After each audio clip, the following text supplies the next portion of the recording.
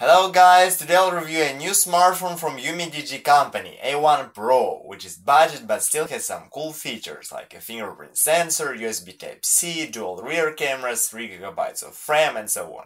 So, let's take a closer look on it.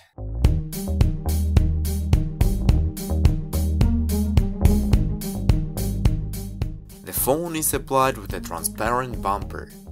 UMIDIGI A1 Pro is made from plastic and looks pretty elegant. In addition, the phone feels very comfortable in the hand.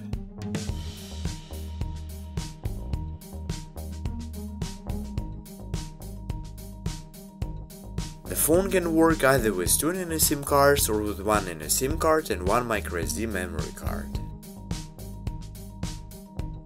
The smartphone has 5.5 inches HD Plus display with good brightness and viewing angles. There is 16GB of internal memory and user has about 9GB available. The phone is powered by Android 8.1.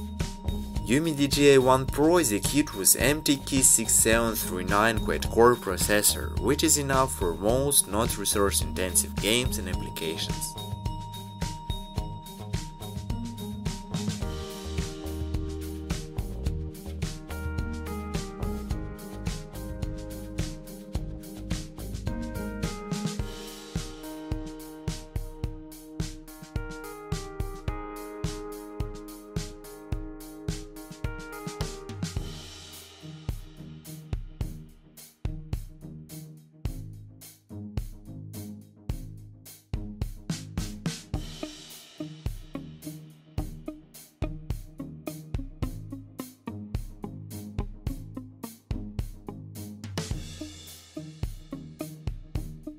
Here you may see some benchmark results. Fingerprint sensor works without mistakes but noticeably slower than in Xiaomi Mi Max 2.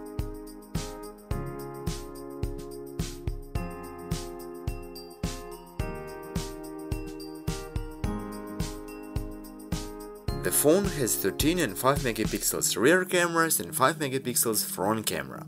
Photo and video quality is really good as for the phone in this price range, however, I find second rear camera useless.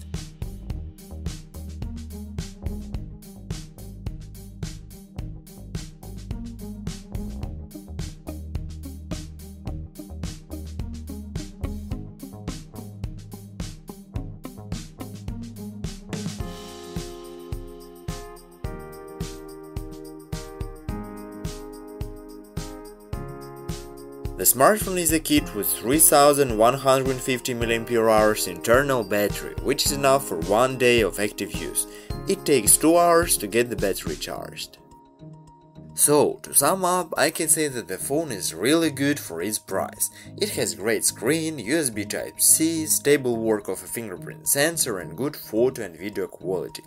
The only moment I don't like is that second rear camera seems to be useless. So, if you have any other questions, feel free to ask them in comments. See you next time.